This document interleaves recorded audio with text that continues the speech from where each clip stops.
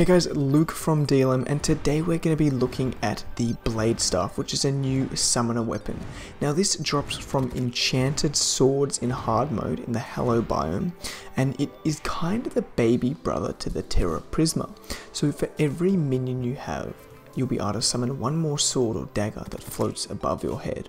And although you might see this, or an enchanted dagger, although you might see that this looks like it does absolutely terrible damage at 6, it ignores almost all enemy armor, so it's actually still a very substantial weapon, even though its stats aren't great.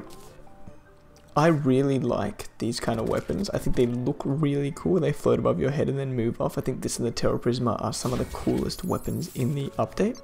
So I think you should definitely try give this a shot if you do get the chance.